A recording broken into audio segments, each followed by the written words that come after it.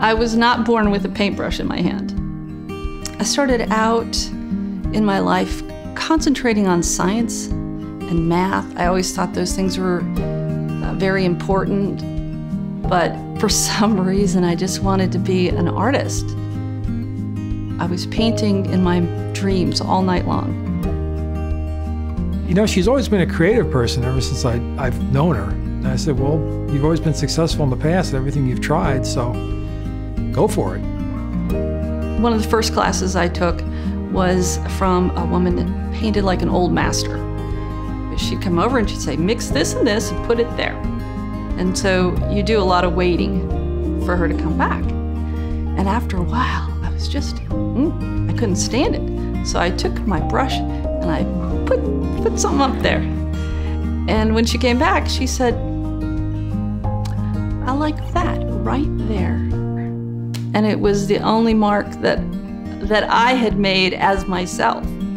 And I realized that I don't need to paint like an old master. I just need to paint like myself.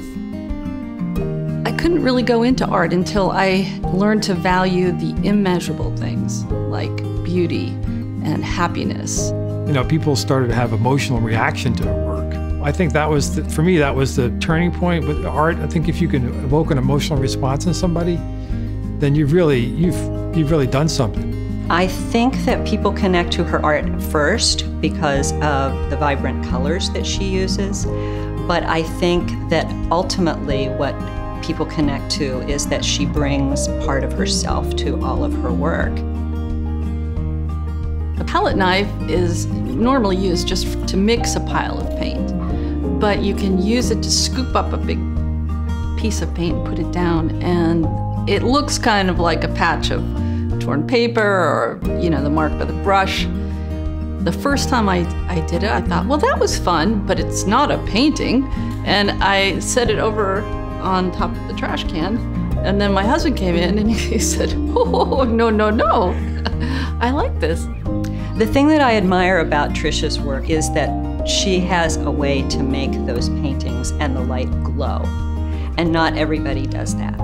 In Dazzled by the Light, I was exploring the way that the sun at that time of day is so beautiful and makes so many wonderful colors.